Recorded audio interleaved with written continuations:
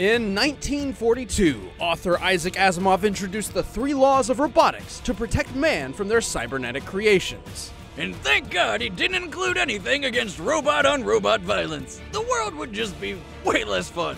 Mega Man, the Blue Bomber. And Astro Boy, the Atomic Wonder Child. He's Wiz and I'm Boomstick. And it's our job to analyze their weapons, armor, and skills to find out who would win a death battle. In the year 2000X, a new age of robotics was dawning, heralded by Dr. Thomas Light and his partner, Dr. Albert Wiley. Together, they planned to launch mankind into a new age of prosperity. So they made a bunch of robot masters to do things too dangerous for people, like cutting down trees, bringing down buildings, and being cold.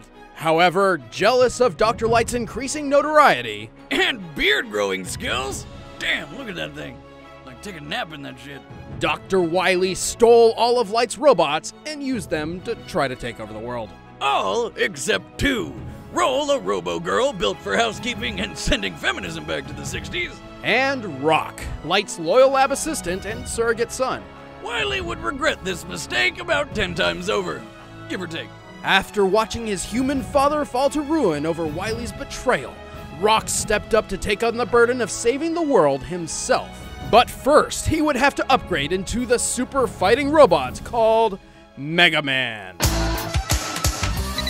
Super fighting robot, Mega Man. Mega Man's new body is composed of ceratanium, an alloy lighter and stronger than titanium, of course. Think that's cool? Well, his hand can transform into a long-range cannon called the Mega Buster. A weapon so downright awesome, Rock named himself after it. Now, it may look like it just shoots lemons, but one shot can blow through a wall. And if he needs more power, Mega Man can charge it up for a devastating blast. Still not enough for you? Alright, well, he can transform his other hand into a second Mega Buster and fire both of them at the same time. Sure, using that much power could overheat and even kill him, but what's life without a little risk and double the firepower? But Mega Man's bread and butter is his variable weapon system. With it, he can wield any weapon he acquires, including those taken after defeating rogue robot masters. Considering he's beaten over 100 of them, that's a lot of weaponry. He can fire heat-seeking dive missiles, lock on target with magnet missiles, and even fire a swarm of hornets? Who in their right mind would make robot hornets? His metal blades are buzzsaw bullets made from ceratanium which can cut through almost anything. The Hard Knuckle fires a fist that can break down walls, and the Mirror Buster returns energy projectiles back to sender.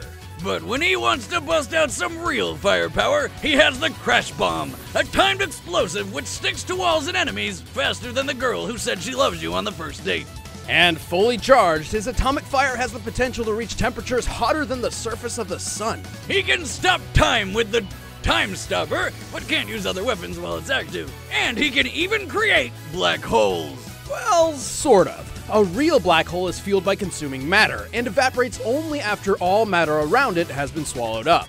However, the black holes that Mega Man fires with his black hole bomb have a definitive lifespan and can be sealed in concrete. It may not be a legitimate black hole, but it does create an extremely powerful and deadly vacuum. So does Roll. He's also got Rush, who's like the best dog ever. You never have to feed him, he never shits on your couch, and he turns into a sweet-ass set of armor called the Super Adapter. Sure, wearing the Super Adapter means Mega Man forfeits all his special weapons, but in exchange, he gets a massive boost in physical strength, the ability to fly, and he can even fire his fists like rockets. Mega Man has stopped Wily's plans more than 20 times. He's durable enough to survive the vacuum of space, strong enough to hold up a collapsing castle, and tough enough to jump and shoot like his normal self while at friggin' Jupiter. The gravity of which would have made him weigh well over 5 tons. He's also defeated his alternate future self. Twice! How does that even make any sense? Screw you, future! You can't make me wait for me to get there! Mega Man is like a walking arsenal and can carry as many weapons as he likes. However, adding too much to his system seems to also affect his behavior, making him more violent and ruthless. So for his own sake, he'll often discard his special weaponry after a mission's completion. Oh, what a wuss! Come on, there's nothing wrong with a little bloodlust! The real downside is his special weapons have limited ammo. Even so, Mega Man is an exceedingly adaptable powerhouse. Land, air, sea, space. If a crazy German is trying to take over the world, there's only one man to call. The Mega Man. Hey, Mega Man!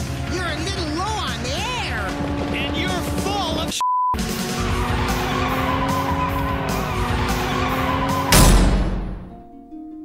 In the futuristic year of 2003, tensions were escalating between mankind and the robots they built to serve under them. But one brilliant robotics engineer was dealing with a far more personal problem. Like most scientists I know, Dr. Tenma paid more attention to his work than his family, especially his 13-year-old son, Tobio. Well, until little Toby decided to take their future car out for a spin and got himself killed. You better believe Pop started paying attention then.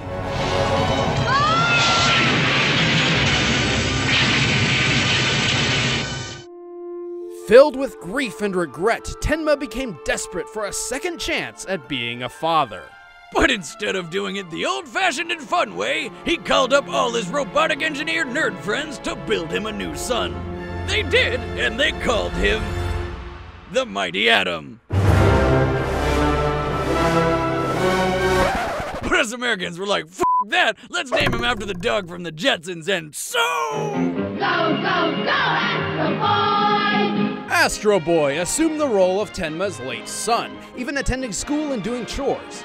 Things were going well until Tenma came to the realization that Astro would never truly replace Tobio.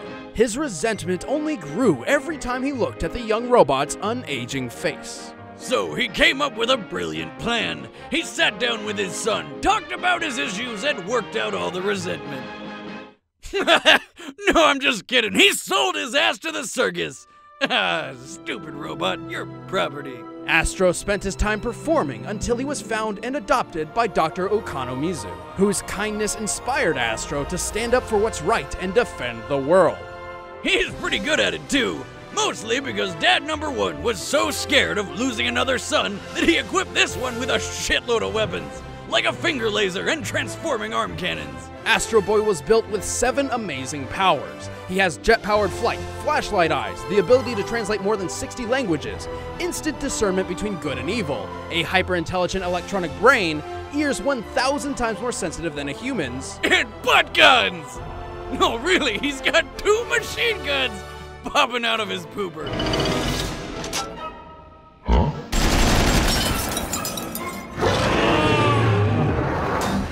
I got machine guns in my butt.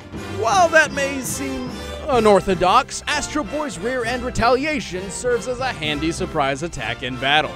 Nobody suspects the butt guns. I mean, nobody. Why would they? Astro also possesses 100,000 horsepower strength. He can break concrete without even trying, or tunnel through solid rock with ease. But his most fascinating aspect is his skin. Derived from an artificially created superplastic, Astro's body is tough enough to survive everything from the depths of the ocean to a dip in the sun. Plus, he's a versatile fighter. He's taken on water-stealing aliens, dogs turned into human robots stealing diamonds from the moon, and a robot named Satan that shot lasers out of its nipples. I can't make this up. He beat Pluto, the most dangerous robot assassin in the world, after being upgraded to 1 million horsepower. This gave him the strength to lift a cruise ship out of the water and fly through 30 feet of solid iron like it was thin air. Probably also seriously cut down on his miles per gallon. Speaking of which, how do you refill a robo-child? Oh, of all the ways, why that? Wiz, I'm pretty sure we just ended up on a watch list. And I need a shower. I mean, it wouldn't have been my first choice. I'd chalk it up to Dr. Tenma's eccentricity? Design necessity?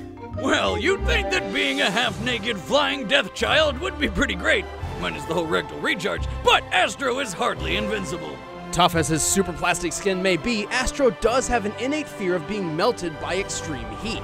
And sometimes a strong enough blow can cause his joints to break apart. In addition, Astro sometimes overexerts himself to the point of dangerously draining his power supply. If completely depleted, he's as good as dead. But hey, sometimes it's worth spending the energy to plow a robo-chick so hard it levels an entire city. No matter what the challenge, Astro Boy will always give it his all. Wait, are you sure you're ready for this, Astro? I was made ready.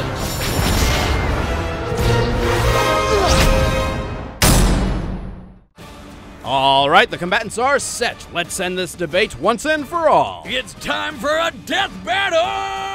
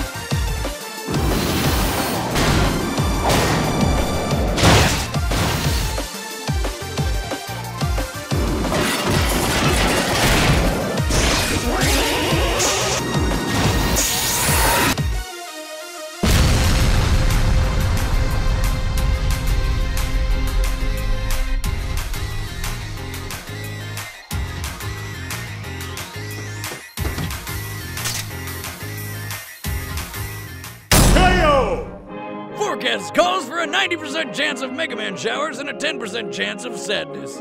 While Mega Man's varied arsenal kept Astro Boy on his toes, that's about the only edge he had. Yeah, Astro Boy outclassed him everywhere else. Mega Man's greatest display of strength comes from when he held up a 20-story tower worth 60,000 tons, delaying its collapse just long enough to escape. Impressive, but not compared to Astro Boy, who could lift a 100,000-ton ocean liner with total ease. Mega Man defeated Quick Man, who is faster than lightning, or over 224,000 miles per hour. That's cute. After patching things up with dear old Dad number 1, Astro Boy was so excited that he took a victory lap around the entire planet in 2 seconds. Clocking in at just under 45 million miles per hour. Plus, Astro survived a bomb capable of stopping a solar flare. Heck, he got accidentally blasted by an atomic disintegrator gun and was still completely intact. Ultimately, the difference in power, speed, and durability is abundantly clear, and with Mega Man's limited ammunition reserves, all the Blue Bomber could do was delay the inevitable. Mega Man just couldn't keep it together. The winner is Astro Boy. Next time on Death Battle. My name is Oliver Queen. After 5 years in hell, I returned home with only one goal: to save my city. I had to become someone else. I had to become something else.